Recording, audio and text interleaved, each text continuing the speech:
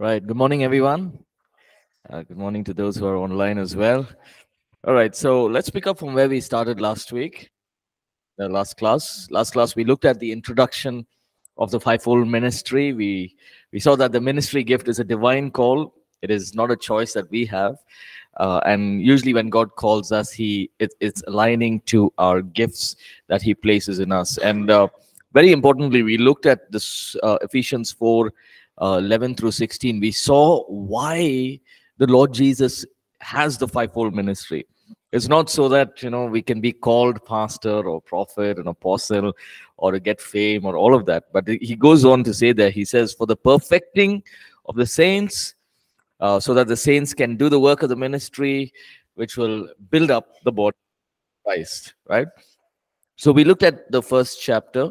And before I go ahead to the second chapter, I just wanted to make a mention of this, right? Now, there are two things. One is there is a difference between ministry function and a ministry gift, right? So there are two aspects here. We must understand this. There's a ministry function and a ministry gift. Now, what is a ministry function?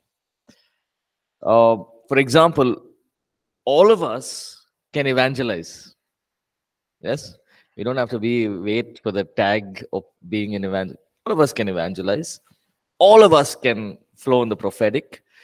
All of us can, pray for sick people, the working of miracles. All of us can walk in a greater measure of faith, right? And this is the ministry function, all believers, right? But then the ministry gift is usually assigned. God gives it to that person where they flow more. The anointing is more towards that gift. You got it? Everyone, did you understand? Okay, let me give you an example. Who's the greatest evangelist? Who? Billy Graham? Okay, okay. So there's a difference between when Billy Graham evangelizes and preaches the gospel, and there'll be a difference when we do it. Why? Because he's flowing in the ministry gift. Right? Now, then you'll also see the prophetic. There will be people who will be prophetic every time. They by nature, they're very prophetic. But then you have some believers who every once in 3 months can prophesy, right? So nothing wrong in that. It's only that there's a ministry function and there's a ministry gift.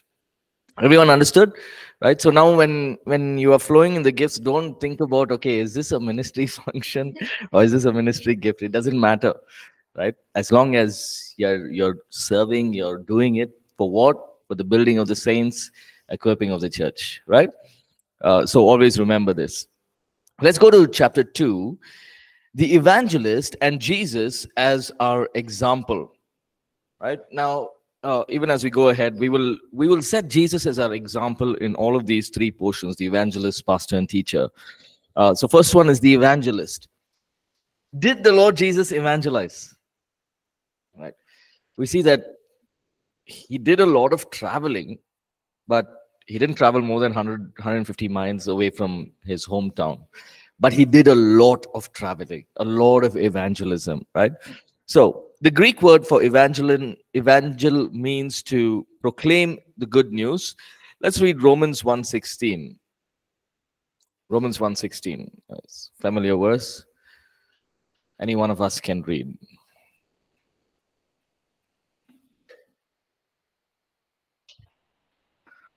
Romans chapter 1 and verse 16. For I am not ashamed of the gospel of Christ, for it is the power of God to salvation for everyone who believes, for the Jew first and also for the Greek. So, what is the primary responsible of an evangelist? The primary responsibility is to minister the gospel, to reach out. So, but the mindset now is an evangelist is somebody who, has these big meetings and through these only go to different cities, have these meetings. That's not only the mindset. We need to come out of that. We can be somebody who's doing ministry in our cities, in our towns, villages. We are an evangelist, right? Now when you see the Lord Jesus, when he started off his ministry, right? He started off with less people, right? He chose 12. He was there with them. He went to a few places. He went to Judea. He went to the neighboring cities and towns sharing the gospel. And over time, only after maybe 8, 10 months was when the hundreds started coming. After a year, it was thousands, right? So it was not all of a sudden. Just like Jesus, even our responsibility is to proclaim the gospel. Now, how did the Lord Jesus function as an evangelist? How many of you here are, your calling is to be an evangelist? Anyone here? Like full-time evangelist, right? Okay, nice. All right. Uh, so how did the Lord Jesus function as an evangelist? Um, the characteristics of his ministry, let's look at it. First one, he was empowered. He was empowered.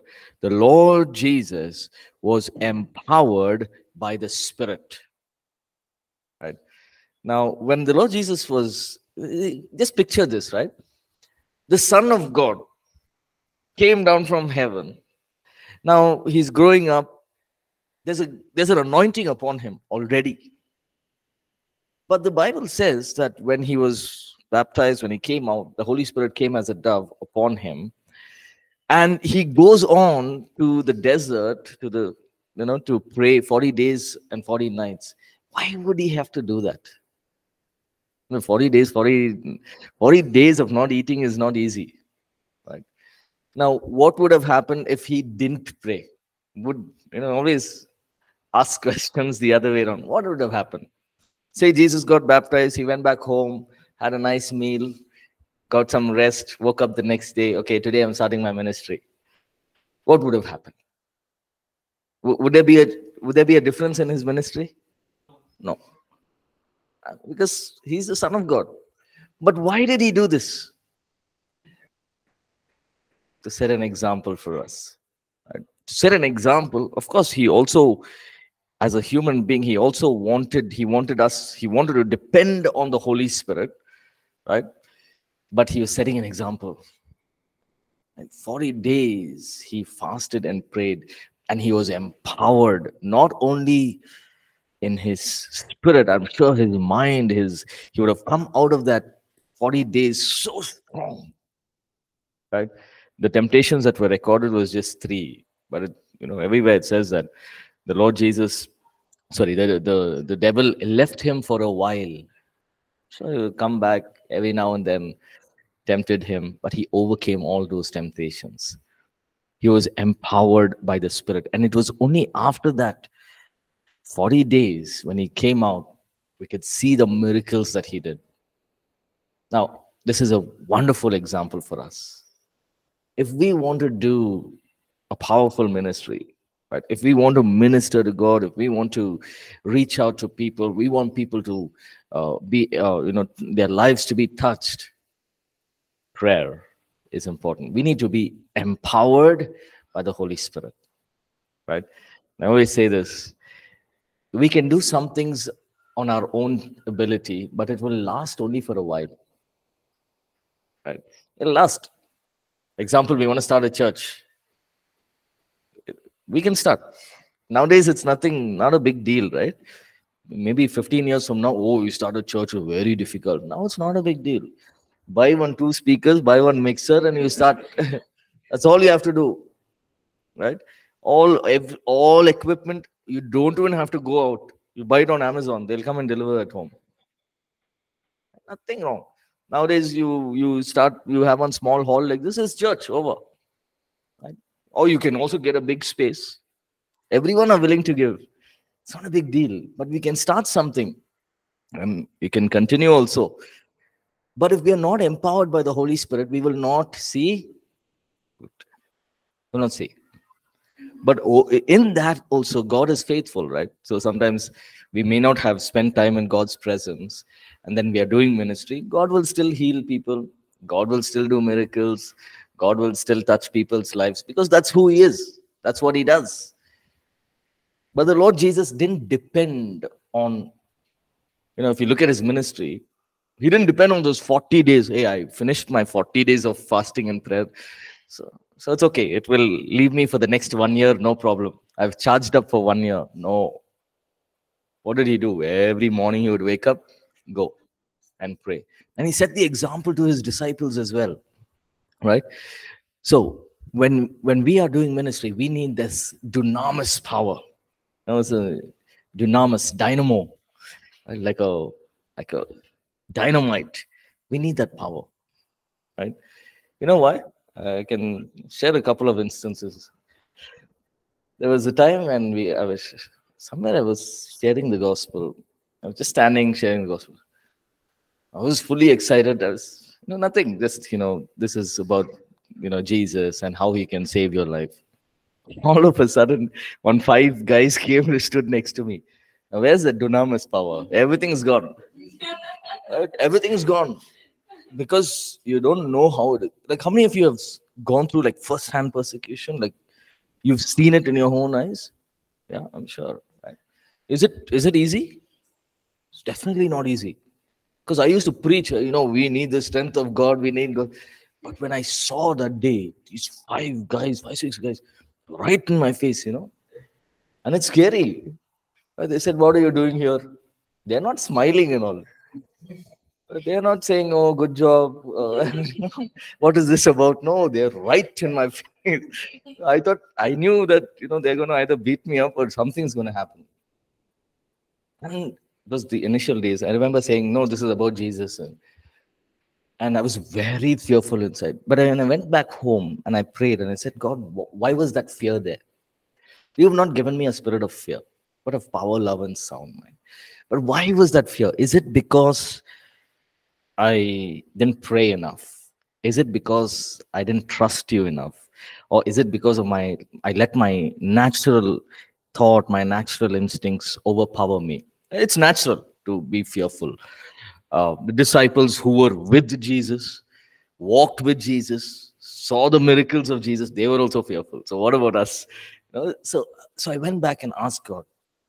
And thankfully, the Lord ministered, right? He said, for this kind of ministry, you need the power of God. You need the anointing.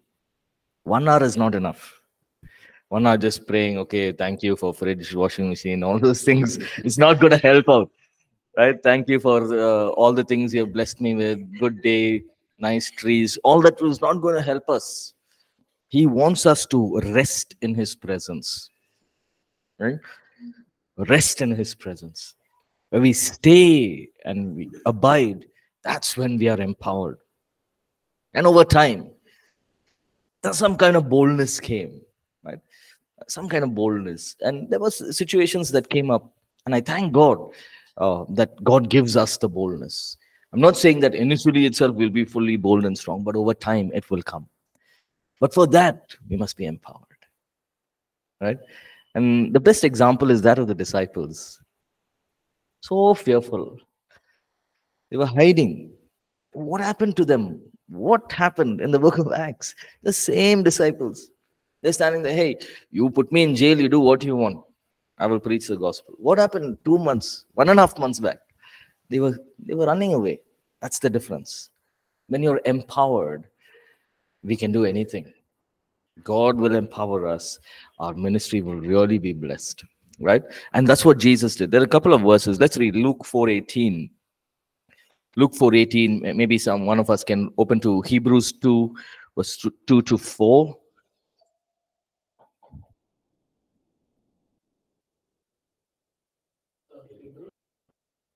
Hebrews chapter 2, verse 2 through 4. Luke 4:18. The Spirit of the Lord is upon me, because he has anointed me to preach the gospel to the poor. He has sent me to heal the brokenhearted, to proclaim liberty to the captives and recovery of sight to the blind, to set at liberty those who are oppressed. The Spirit of the Lord is upon me, and he has anointed me, and then that list. To set the captives free, to bring liberty to the poor. But he starts off by saying, the Spirit of the Lord is upon me, and he has anointed me. I always say this, it is only the anointing that can make a difference. Only the anointing. Even if we are preaching a 5-minute sermon, if it is anointed by God, it will touch people's life. It will, right? And people will remember it. How many of you remember a sermon you've preached, you've heard 10 years back? There will be that one or two sermons, because that will be very anointing. Now, I'm not saying others are not anointed, but I'm just saying it would have, like, the Lord would have really ministered to you, right? So that way, when we are anointed, empowered, and we reach out, when we minister to people, they will remember it, right? There are some things that I remember. I remember this guy in Bible college when I was studying, right? He was from North India. He wouldn't speak in English, but he would come. Every time I see him in the room, he'll be praying. I said, "What are you praying so much here?" And I would feel so insecure because I felt, "Hey, I'm not praying like this fellow." Because how much he's praying, he's going on and he's kneeling. He'll be kneeling in the room. Same, the rooms that we have. It was something like this, right? We had those same, but he would kneel. He would not even be on the cot. I tell this fellow, "You pray for so long."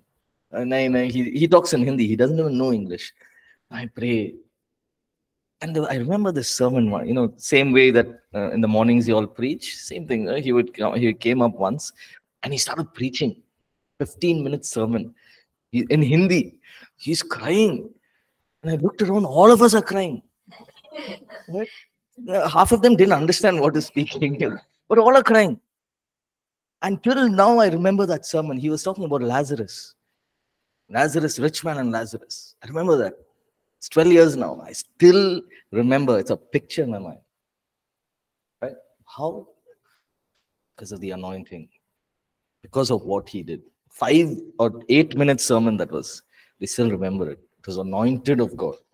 When we spend time in God's presence, it will reflect when in our public ministry. It will reflect. Right? Let's read Hebrews 2:4. Yeah, sorry, I cut you off. Hebrews chapter 2 from verse 2. For it is the message spoken by the angels was blinding, and every violation and disobedience received its just punishment. How shall we escape if we ignore such a great salvation? This salvation, which was first announced by the Lord, was confirmed to us by those who heard him. God also testified it by signs and wonders and various miracles, and the gifts of the Holy Spirit distributed according to his will. Yeah, thank you. So if you look at Jesus and his ministry as the evangelist, what a powerful ministry. One time he had 5,000 people. At one time he had 8,000 people. At one time he had 5 people. At one time he had children coming to him. Right? So it was not a ministry that was restricted to a certain, place or a certain kind of people. He ministered to everyone, right? And his ministry was so empowered that the sad thing is that many of them followed him for the miracles, but you see the miracles that he did, right? Breaking 5 loaves of bread and 2 fish, walking on water, right? Powerful miracles, healing the blind, lepers being healed. It is all because he was empowered. Now we must remember that he was walking in his sonship glory, right? And the Bible says that the same spirit that was in Jesus is in us. So how much we must, believe and know that, God can do these miracles. There are some miracles that I've seen in my own eyes, and I thought, my God, how is this? How is God doing this? I remember we were in, forget the place. I think it was Rajasthan. I may have shared this with you. In Rajasthan, no, one thing about Rajasthan is, if you've been there, the believers are 10 times much more faith than us. I'll tell you, we know so much from the Bible. They hardly know anything, but the faith they have is too much. So I went there and we were doing a conference, and did I tell you about the car? How the car was locked? Did I give you that example? No? So we finished the conference, and one family had one car was there, and so he put the mother and the not the mother, the baby was inside, and this mother just closed the door to go get her bags and call somebody. So they closed the door. The key is inside. The car is locked.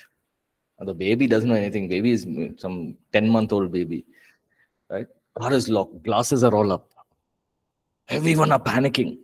Oh, what to do? Let's break the glass and all. Suddenly one man came, some leader, some cell group leader. He came, Kya, what happened and all that. And he said, no, the car is locked. Okay, open the car. No, the key is inside. Okay, we'll pray. So I'm watching all this, okay? Yeah, I'm watching all this. I said, okay, pray. Oh, Yeshu Masih ke naam mein ye door open karo. He opened the door. And he just prayed and he opened the door. He said, okay, take the key, take the child. Okay, chalo, back to the conference. I said to myself, what are you doing, yeah? So there are many things that I saw, many things that I saw, right? Yeah, they were praying. They have that 15 minutes prayer before the service starts. All are screaming, right in North India, screaming and shouting and praying, they're wailing their hearts out. Powerful 15 minutes of prayer. That first 15 minutes, there's no power. It's fully dark in the church. Fully dark, pitch dark. Okay, you can't see anything. Everyone are kept the phone down with the torchlight, which is going up. It's pitch dark, no light, no fan, nothing. Then the worship team, they've come early morning, they've practiced. Okay, they are praying, God bless the worship time, bless the preaching time. So I was looking around, when will this current come? I'm not able to pray because I was worried about the power. What if the power doesn't come? These guys are praying.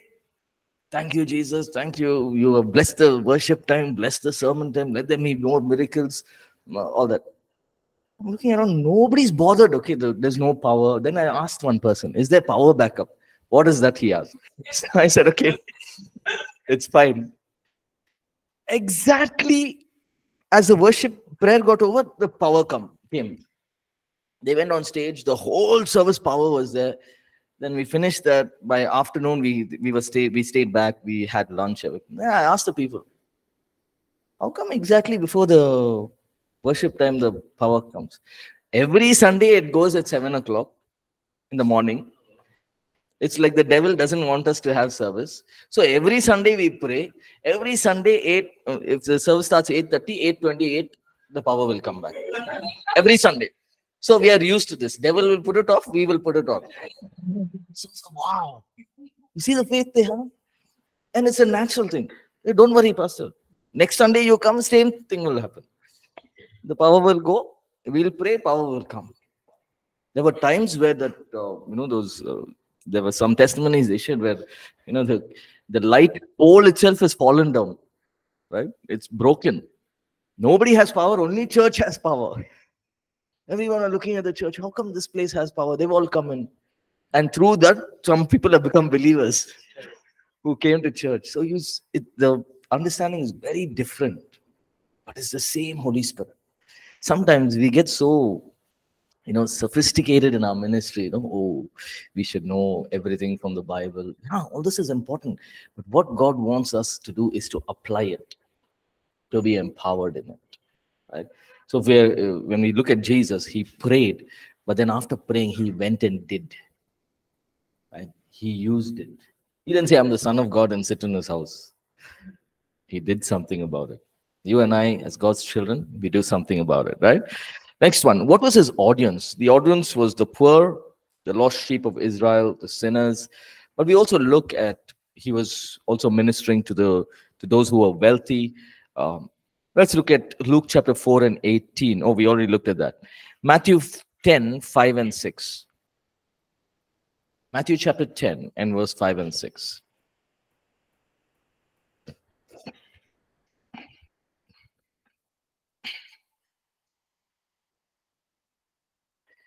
Matthew chapter 10, verses 5 and 6. Yes, go ahead. These 12 Jesus sent out and commanded them, saying, do not go into the way of the Gentiles, and do not enter a city of the Samaritans, but go rather to the lost sheep of the house of Israel. Yeah. So he's saying here, go to the lost sheep of the house of Israel. Then Luke 19:10.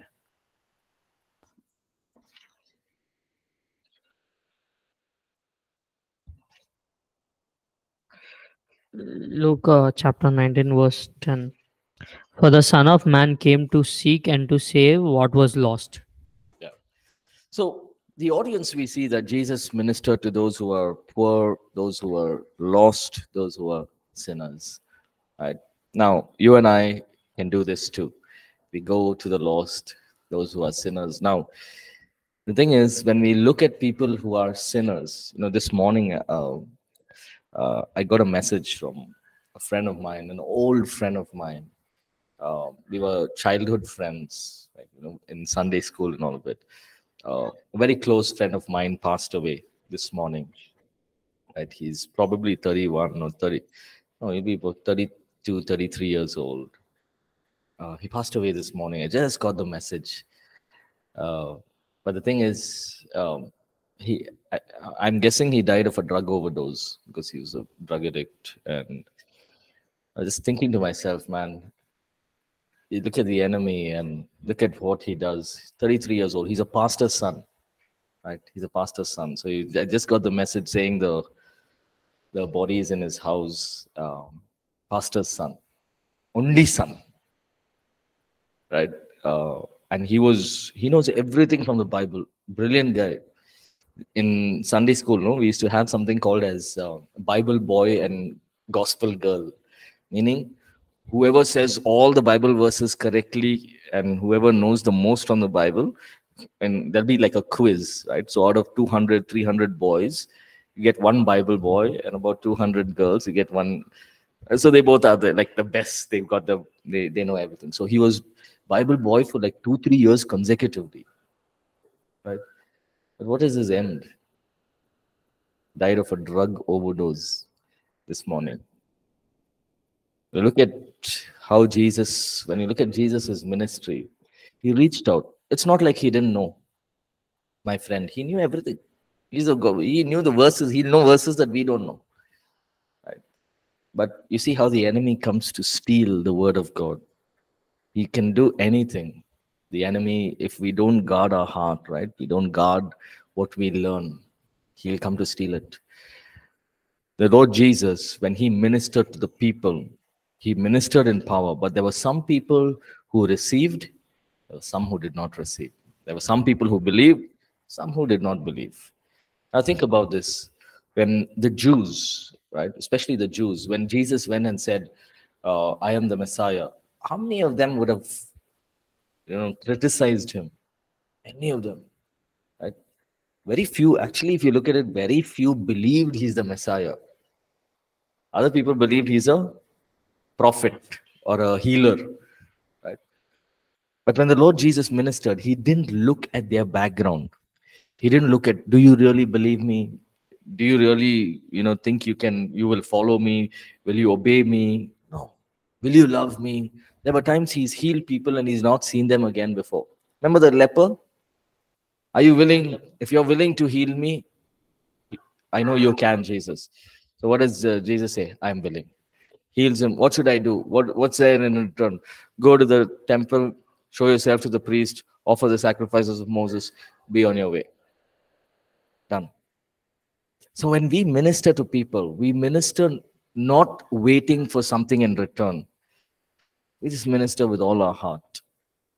Right? There will be people who receive, there will be people who will not receive. Now that is not our responsibility. Our responsibility is to minister. Right? 3, what was his message?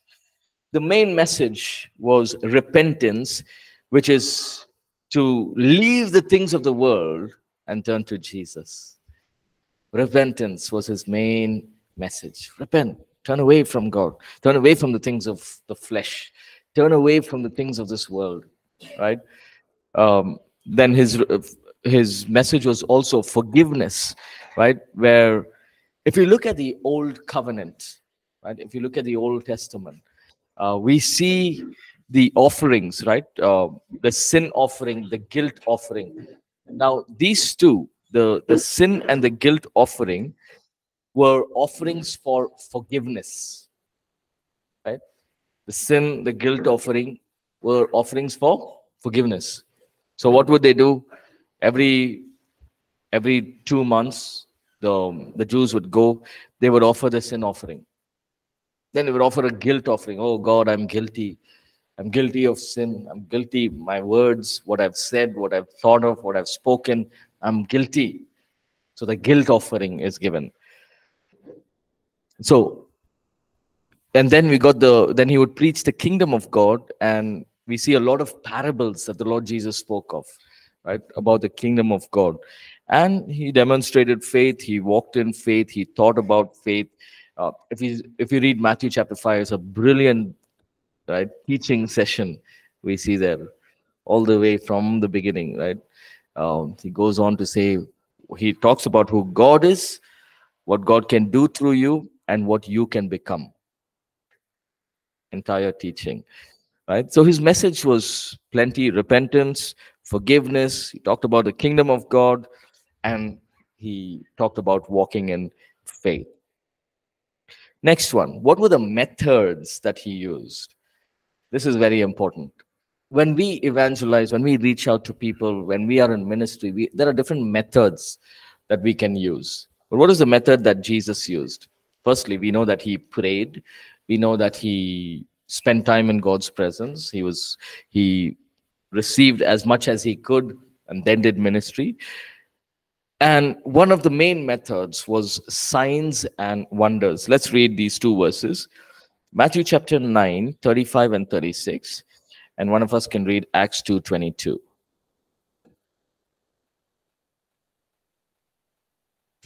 Matthew 9, 35 to 36. Jesus went through all the town and villages, teaching in their synagogues, preaching the good news of the kingdom, and healing every disease and sickness. Right. When Acts he 2. Yes, sorry. Go ahead. when he saw the crowd, he had compassion on them because they were harassed and helpless like a sheep without a shepherd. Yeah. Acts 2:22. Men of Israel, hear these words. Jesus of Nazareth, and man attested by God to you by miracles, wonders, and signs which God did through him in your midst, as you yourself also know. Yeah. So we see Jesus's method. First one, he taught, he preached, and he did signs, wonders, and miracles. He taught, he preached, signs, wonders, and miracles. And then we see that the Lord Jesus, that the disciples continued the same thing after the Lord Jesus had gone, right? They also taught, they preached, there were signs, wonders, and miracles. So for us to minister in such a way, we must learn to maintain this balance of teaching, sharing, preaching. Preaching meaning, now, for example, you're sharing the gospel with somebody. You don't have to sit and preach. The law of Moses said this, and then, the guilt offering was this, and so they'll say, okay, I don't want, right? So we should be wise, we should know. Now, the setting where Jesus was because people were following him. It was not like they had to go back home and cook. They were free. So Jesus used that. Right? But what did Jesus do during the time when he met the Samaritan woman? He didn't say, come, I'll sit down, let me explain to you. No, he knew next 5 minutes she's going to go from here. So we use wisdom. But what did he do? He taught, he preached, and then there were signs, wonders, and miracles. And we can do that as well. We follow his example. When we look at the book of Acts, the disciples did the same thing. The great apostle Paul did the same thing, right? So, and then all of us can do the same thing. Same method: preach, teach, signs, wonders, and miracles. Now, many people ask, why signs, wonders, and miracles are not happening in the church? Recently, somebody had sent an email. Why is it not happening in the church?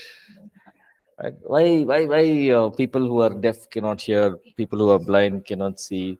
Why is it not happening? Now, it's a good question, right? But we need to understand a few things. One is, eventually, it is not in our hands. God is the healer, right? But he is willing, right? Two, there are things that we must do. We must walk in faith also. We must believe. Whenever we go to North India, and, really, it's very different. Because every time we go, it's not like we are doing ministry there. We come back and we think, man, they're doing so much more than us, right? Of course, there are different kinds of ministries, and God is using different churches, different ministries. But if you read about the miracles that are happening, not even here, there are miracles. There are things that God is doing, right? He has done wonderful things. He's doing wonderful things. Recently, about 2 months back, I was speaking to a friend of mine, and he was terminal, right? He was terminal. He had stage 2 cancer, right? He was about 38, 39 years old, stage 2, right? And so he went to church, to another church. He went there and he was praying. He was asking God, I have my whole life in front of me. I have my, like a small child here who will look after. My wife doesn't work, right? So he has been praying. And then recently he went to a prayer meeting within the church itself. While praying, he felt that God healed him, right? So he came back. He didn't have any symptoms. So after 2 3 days, he went to the doctors, checked himself. The doctor said there is no cancer, right? So there are things that are happening, and this is just maybe one or two. God is working, but he wants to do more in the church. He wants each one of us to step out in faith, right? He wants us to spend time, to be empowered, and then go about doing what he wants us to do. So the question is not why God is not doing. The question is, are we ready for a sacrifice? Are we ready to walk in this greater measure of faith? Are we ready to let go of certain things? Right? There were times I've prayed over people, prayed such a prayer, I thought they would be healed immediately. Saw it got worse. I'm saying, no, Pastor, still the same. What? That's very difficult, right? Pray for my back. Okay, praying. How do you feel now? It's paining more, Pastor, because I'm standing now. Okay, what will you do? Sit down. It's not easy. And see, nowadays people don't want to please. They'll tell the fact, right? That's a fact. It's paining. No, it doesn't mean that, okay, because it's still paining, maybe I've not done something or maybe he's not done something. See, we must understand that these things happen. Have you ever thought about this in the pool of Siloam? Jesus went there. So many people were there. So many people. Have you ever thought of it? Why did he go to this one person? He could have gone, no, okay, rise up, walk. Okay, rise up, walk. One by one, he would have gone everywhere, finished off. The whole pool of Siloam was empty. Right? It makes so much sense. Then the Pharisees and Sadducees would have said, hey, this guy is really something. But he healed one fellow and he walked out. Right? So God has his ways of dealing with situations, dealing with people. We trust his ways, but he is willing to bring healing. He's willing to bring deliverance. Right? So as ministers, we follow Jesus's example. Have faith, do, trust in God. Right? Preach, teach, let there be signs, wonders, and miracles. If it's not yet started in your ministry, in your life, pray, ask God. God, when I pray for people, you touch them, you heal them. Right? Let them experience your healing. Right? And you will notice, when I started, probably about 22, 23 years old, all these people would come in, they would look at me, they would go off. A small boy, what he'll pray. It's okay. That was the mindset, right? I was very small, and I knew I was very small. But over time, the anointing will change things. People will recognize, people will come. Never think that we are too small or we are insignificant. Who will come to us? No. God will bring people. You pray, you spend time in God's presence, you will see the fruit in your ministry. And you will see signs, wonders, and miracles. Let me give you this example. I've said this example also. In Bangalore, no? When we were in Bangalore, we were 5 or 6 people, 8 people the first Sunday that I was there. Also, I said, God, you have to do something here. I've come from Bangalore, so many things to do, in ministry. 8 people, they come, half the sermon they were sleeping, half the sermon they were awake, and older people. Oh, you have to do something here. And so over time, just God, people started catching the vision, right? Became 15, 20, 25. So when I came to East, I think we were, first Sunday, Robert, you remember? First Sunday, I think we were 50 or 60, first Sunday, after the lockdown and all, many families went home.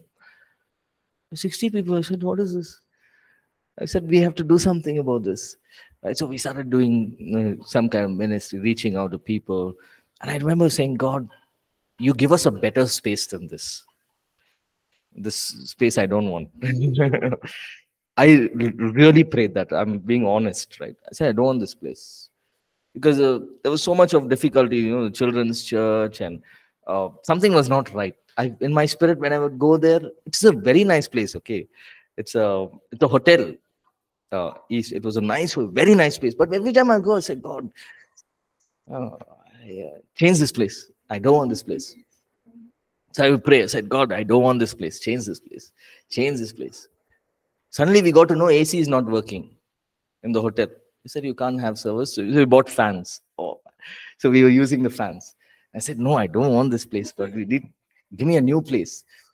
Then we got a space right now that we are in. It's a huge hall. It seats about 300 people. Right? So that was a temporary move until this AC gets fixed. So the point was we are going to go back once the AC gets. I was praying, I don't want that AC. Even if you're fixed, we don't want to go back. So much I prayed. I said, God, this hall is the best. This is what I envision. I can picture 300 odd people sitting in this church. I want this place. Those fellows that, the people at Keys, the hotel people said, okay, it's ready. Please, you can come back. Because all our equipment, everything was there. Then I checked with the team and said, okay, just find out. They doubled the rent. I said, thank you, Lord. So we're going to stay back here. Sent an email. Pastor said, no going back there. You stay here. Thank you, Lord. So now we have a 300-seater auditorium with a stage, everything. I'm praying, God, you fill it up. He will fill it up. How he'll do it, I don't know. But he'll do it. What is our responsibility? Do our programs, do outreaches, pray, teach, minister. Let signs, wonders, and miracles happen. Will God fill it up? He will fill it up. Whether I'm there or no, I don't know. But he should fill it up. Right? When in Bangalore, we were 10 people, I would say, God, I would ask the people, how many people in this place can fit? They said, 80 people squeezed. I said, God, we have to move out of this place. Next week, they're moving out. 100 odd people in the church now. Right? So God is able to. I'm really saying God is able to. But it's only how much we put in, how much we sow is what we can reap. Right? So the methods were the same. Then Jesus went about traveling to places. He went preaching the gospel, motivation to go from place to place, cities, towns, villages, and he was able to preach the gospel. Right? Yes, go ahead. Mm. How it has to be, for example, out of sometimes what is my experience is I couldn't really speak about repentance or directly, okay, Jesus died on the cross. It's not like A, B, C. But we have a conversation and we try to talk to them that this is what Jesus can do in your life, depending on the situation they're going through. Is that like also, yes, always we have to, we will go to the cross and mention it at some point, but it won't be like this traditional way that this is what it is. Yes, that's perfectly fine. So Ravali's question was, there are times when when sharing the gospel, we don't we don't go through that traditional, okay, we were all sinners, and those what we learned in lifestyle evangelism. Yeah, that's fine. We don't have to go through it.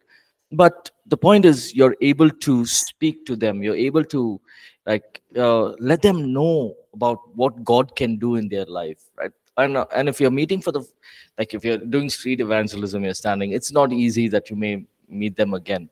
But you can, that's where we need to depend on the Holy Spirit. God, give me a word for him. Give me a prophetic word. Even if I say 2-3 sentences, let it touch their lives, right? So God will put the words in your mouth, what to speak, how to speak, right? So, but there's nothing wrong in, talking to them. They may talk about work and you're sitting and listening. Ask God to give you opportunities in between. So that's not wrong, right? See, one thing is important is we must understand the motivation, right? Why are we doing this? If you know your motivation is, okay, I want people to know about Jesus, whatever you do is fine, right? However you express it, it's fine. Doesn't matter, right?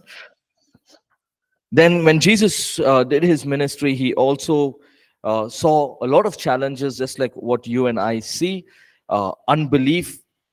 They were, people didn't believe in him, didn't believe his message, right? So there will be times when we go out, if people don't believe our message, nothing to cry. Go to the next person, simple, right? Move on.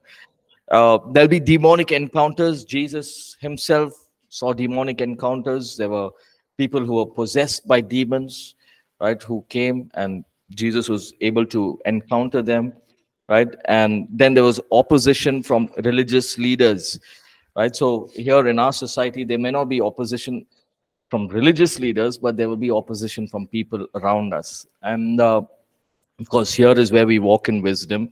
So people ask me, right? So if people sometimes they say, if Jesus could do, Jesus did everything. He says, go reach out to people. What to do in places where there is, where there's persecution, where there is, people that you will get persecuted for sharing the gospel. So the answer is this: the Lord Jesus, when he was in Jerusalem, what did they do? They wanted to kill him. Firstly, they didn't accept his message. Then they wanted to get rid of him.